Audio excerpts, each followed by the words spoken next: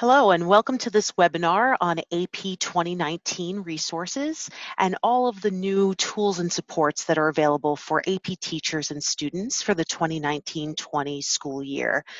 My name is Claire Lorenz. I'm the Senior Director of AP Instruction here at the College Board, and we want to thank the Michigan Association of Secondary School Principals for their partnership in recording this webinar today and getting it out to teachers.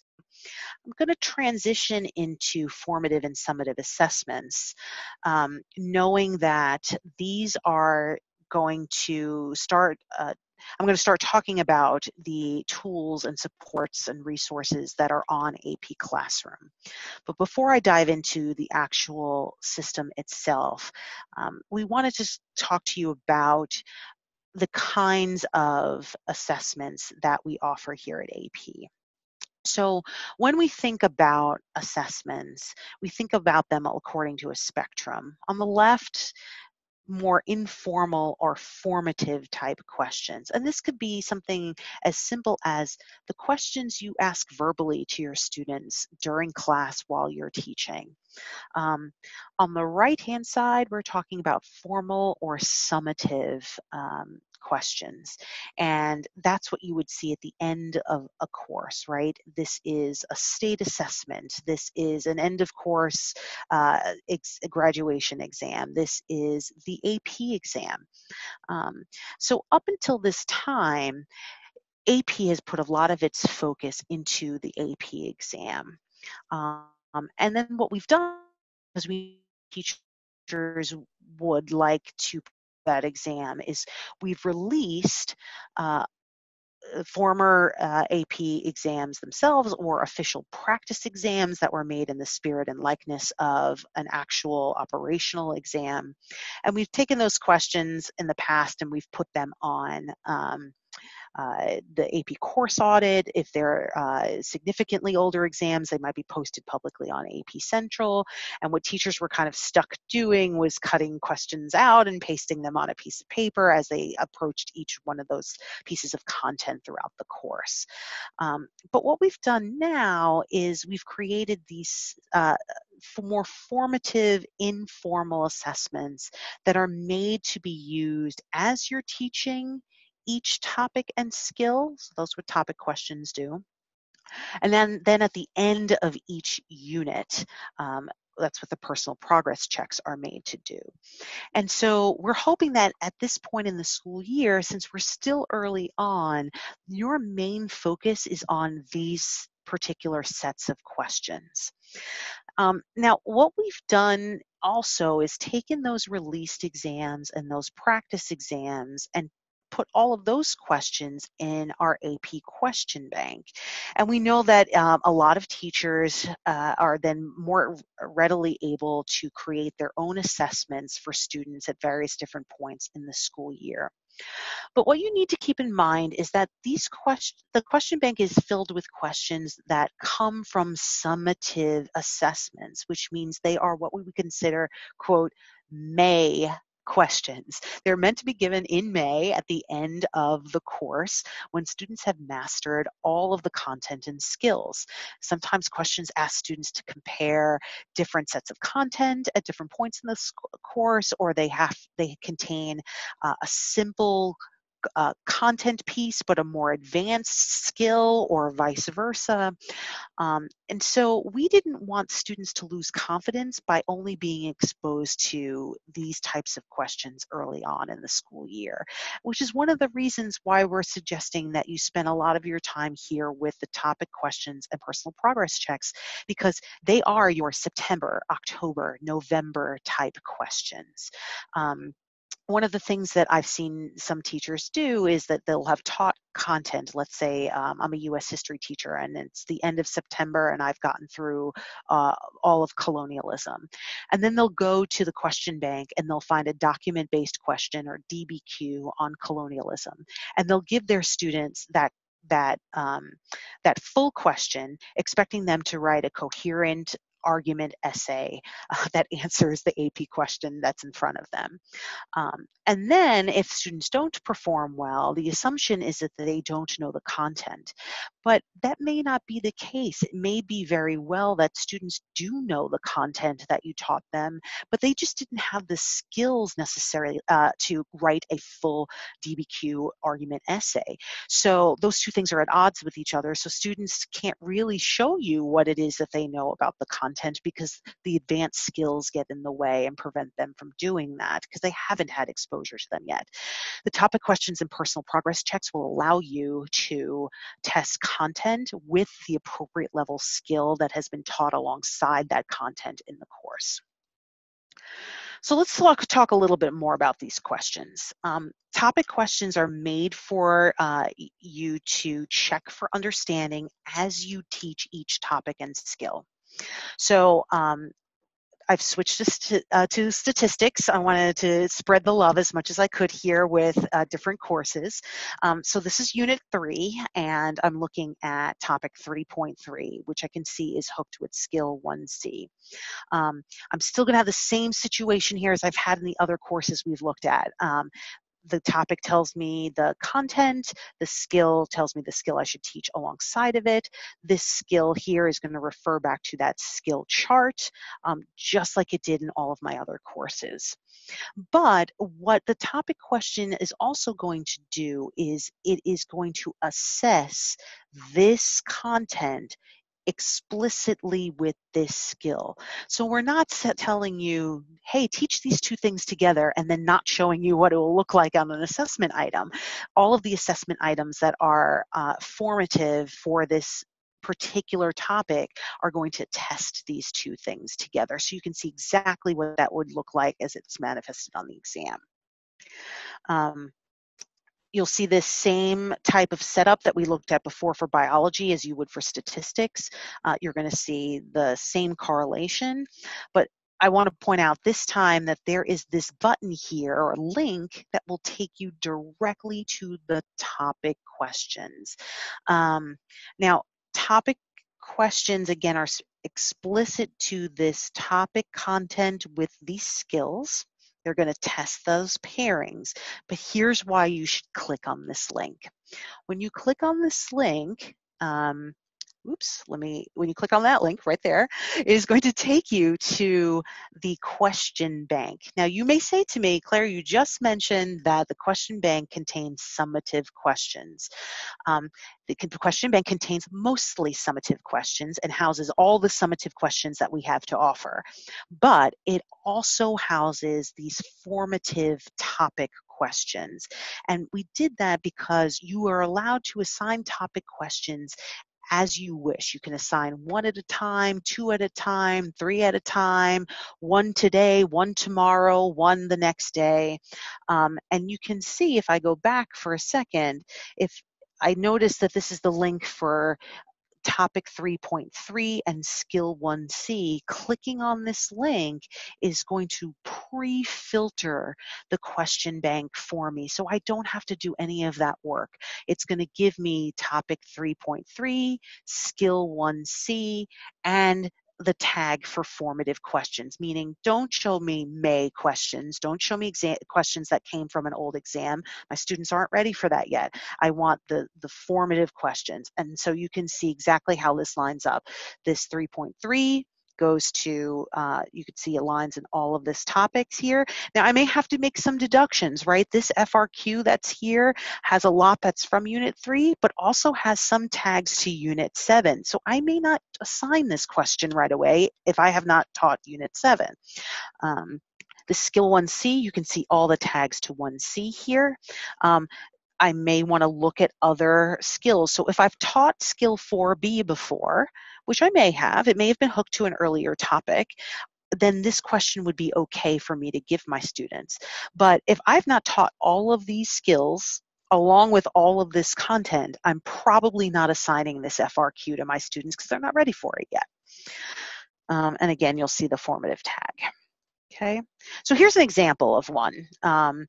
Whether or not you are mathematically inclined or like math, this is a relatively straightforward question from AP Statistics that tests that pairing. So here it is again, random sampling and data collection.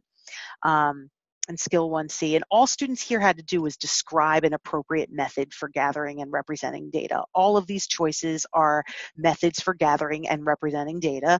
And you can see if you knew the right answer there, even if you didn't, there is correlation also backed to the required course content. So not only is there a focus on the skill, but there is focus on the content as well. And I can see that there's very much here in the essential knowledge a definition for what a stratified random sample is. Once I'm into the system here, if I've assigned this on an exam, I can see the question itself. This is the same exact question we just looked at in AP Classroom. I can see what the right answer is. And if a student answered the question incorrectly, they are going to be able to see the feedback or rationale as to why this answer choice that they picked was incorrect. Once a student has completed the quiz or assessment and the teacher has locked the assignment, students will be able to also click on all of the other answer choices here to see why the correct answer was the correct answer. So they can click here and see the correct rationale. Let's say they wanted to know why A wasn't the answer, they would be able to get that information too. The other nice thing here is, let's say I've decided here that the problem was not that my student didn't know the content. Maybe it's because they just didn't know how to select the right strategy, which was the skill. If I forgot what the skill was, oops, let me go back. Actually, click questions. It's going to take me back to the question bank and give me everything in the question bank that is tagged to skill 1C. Now you have to be careful because some of these will be formative or early in the year questions, and some of them will be summative. So if you only want a certain type of question, you would have to click on the assessment purpose and source button and filter for the type of question that you would want. But if you use the point here being, if you use the navigation within the system, you'll actually discover some neat time-saving tips that will allow you to create more targeted assessments for your students. So topic questions can be assigned in a lot of different ways. As homework before you teach a topic, as homework after you teach a topic, as a bell ringer, as an exit ticket, as pair work, as a quiz after you've taught a couple of topics and want to accumulate them together, you can do all of that. But no matter how you administer them, we really encourage you to review the data. In other words, make sure students can enable access and review the rationales, and then also take some time to figure out if there are any patterns in terms of students' misunderstanding so that you can better focus on the things where they may be showing signs of struggle.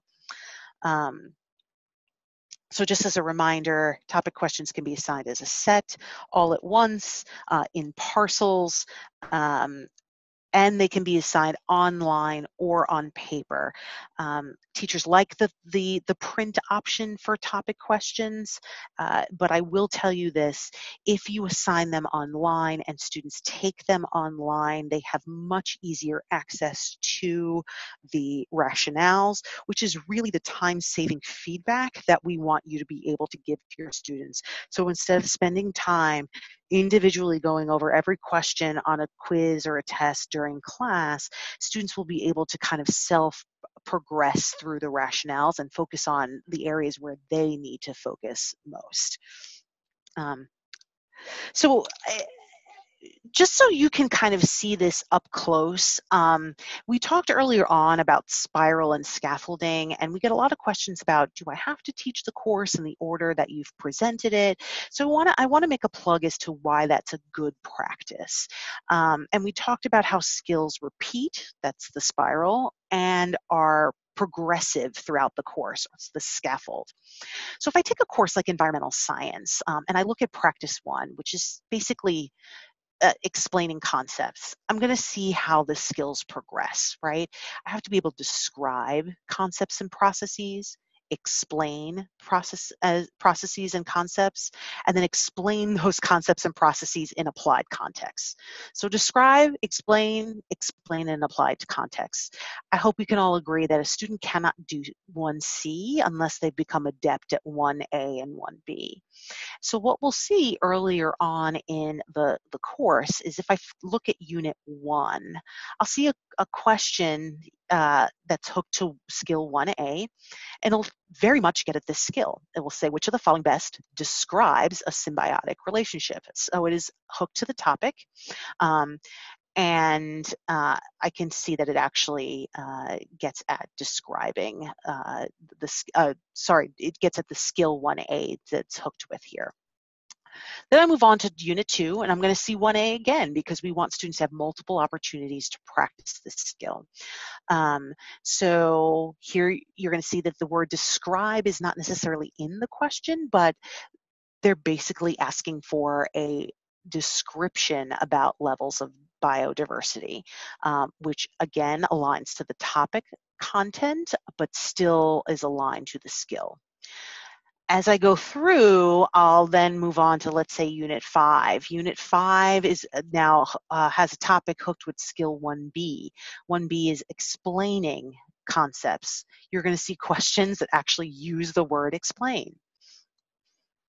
And then you'll see other questions, and here it is in Unit 6, hooked with 1B again, where it doesn't actually ask for explain, but it's asking you kind of like, why is this the case? Explain why this is the case. So it's kind of hidden there. So you'll see the different versions of how this may be worded. And then finally, you're on later in the course. There are, I believe, 9 units in environmental science. You see here we are in Unit 8. Skill 1C is showing up.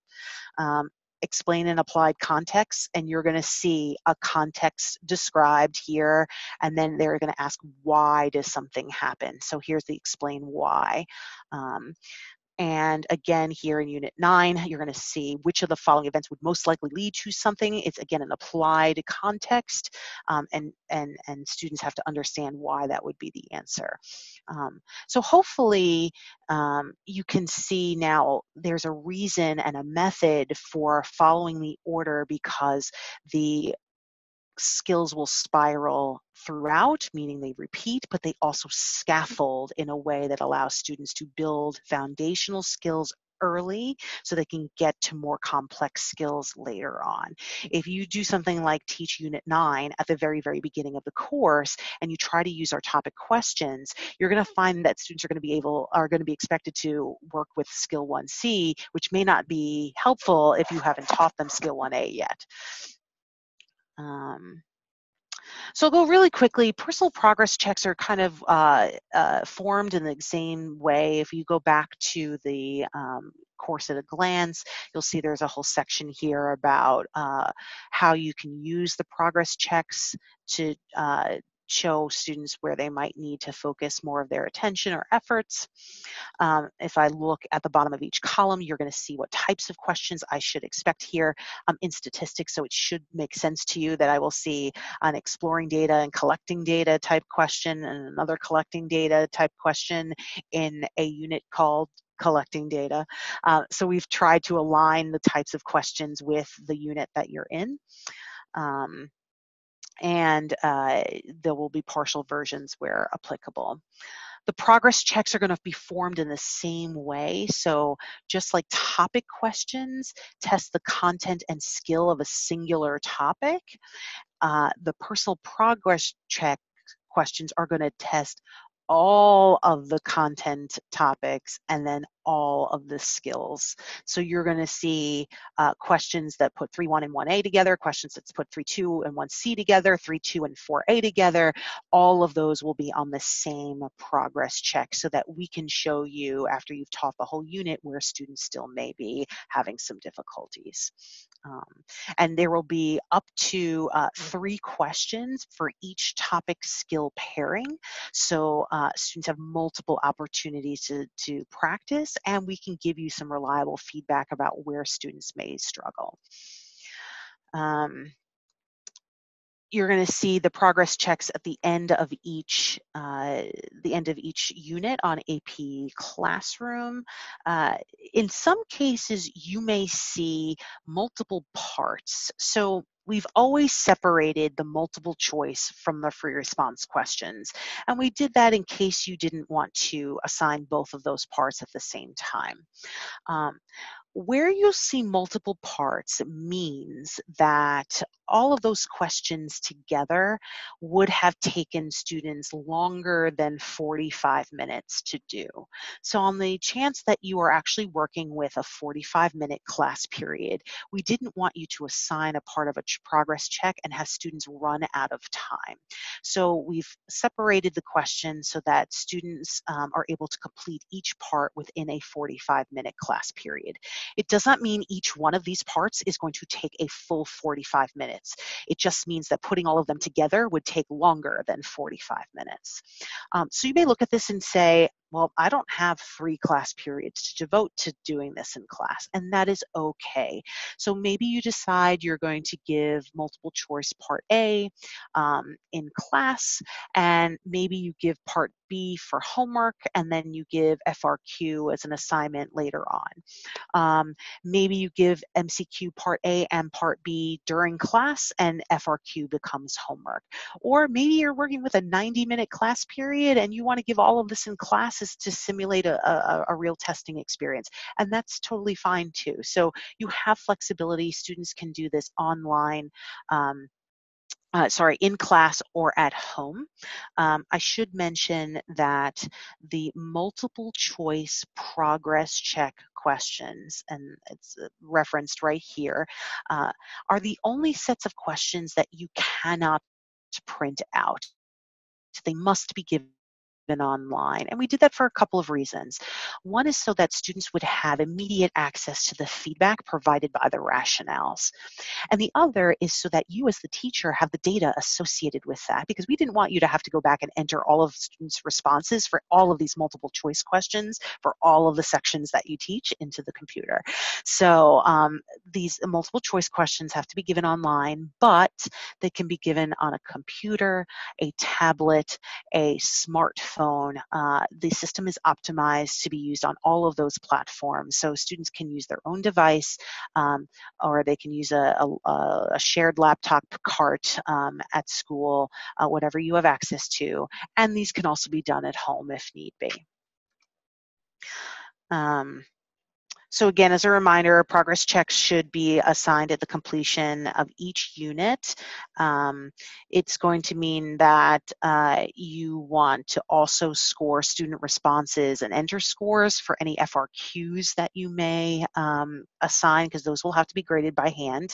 But no worries, we've given you scoring guidelines in which to do that.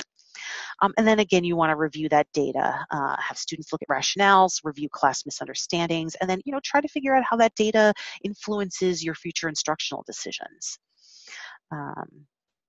You cannot break up the questions in a progress check. If you want bite-sized questions, that's what the topic questions are for. Progress checks have to be assigned as a full set so that we can give you meaningful data about student understanding. The MCQ must be given online, but the FRQ can be assigned online or be printed and assigned on paper. I'm going to put this caveat here. It is in our CED, but it often gets misinterpreted, so I'm going to review it here. This basically says personal progress checks, and by default also topic questions, because they are formative. The results of these assessments cannot be used to evaluate teacher effectiveness or assigned as letter grades to students.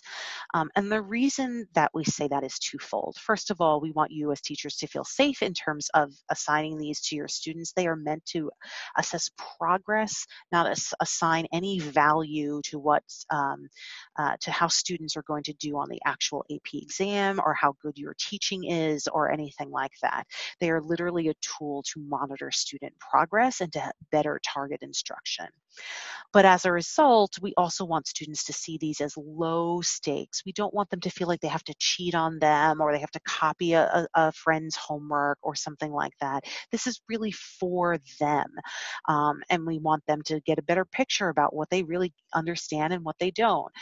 And so when these types of things are contributing to a student's overall course grade, we know that that heightens the stakes and makes students feel like they can't be honest about what they know and what they don't know. And so we're taking that away, and you can feel free to give participation grades or a homework grade, either you did it or you didn't do it, to students. That is all okay. But what we don't want to have happen is a student to score a 6 out of 10, let's say, on the progress check and have a teacher average a 60% into their grade book for that student. Because in most schools, a 60% is a failing grade. But 60% of the questions correct, or the total number of points on the AP exam, could be, if consistently performed, show that a student is on their way to earning a qualifying score. We don't know, and so we don't want to fail a student that could be on their way to doing well. And again, we want to take that high stakes away from students so that they will use the progress checks and topic questions in the way that they are meant to be used.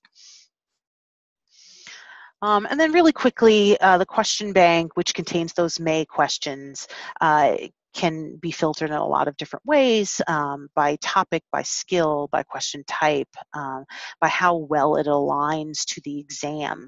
So if a course has been redesigned and you want items that are perfectly aligned to the way it currently will appear in spring of 2020, you'll want to select perfect here. If you don't care about that, you can kind of leave it blank or select everything that's there.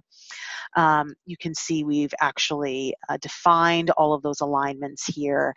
Know that we kept some minimally aligned questions because it could be that the content is still tested or the skill is still tested, but you won't see the question the exact way that it's being presented.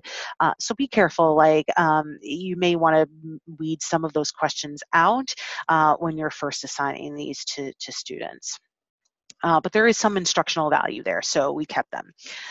You can also preview the questions. The questions are going to come up on screen. This little button on the right that says question details is actually going to tell you a whole lot about the question. First of all, it's going to give you the right answer, but it is also going to tell you what parts of the course framework it's aligned to. In other words, what required content is this lined up with? What skill is it lined up with? How well is it aligned to the exam? Is it part of a set? Is it from a publicly available test? There's a lot of information here that you can get about this question. You can also then add them to an assessment. If I've used a question before, it will come up as orange, so I know that I've assigned it before. And I can add questions, move them around, delete questions, and then save any assessment that I want for my students. And then finally, our progress dashboard is going to be able to give you information about personal progress checks across all subjects and all